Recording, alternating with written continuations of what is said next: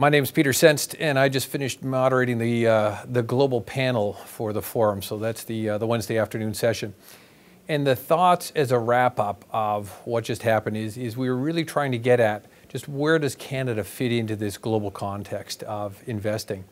And I think what stands out to be the most significant point coming out of the session was Canada doesn't look like it's got the problems that some of us like to think there might be coming. So we're always a little bit afraid of what's next in Canada. But all of the investors were calling Canada really slow, steady, and a great place to invest money.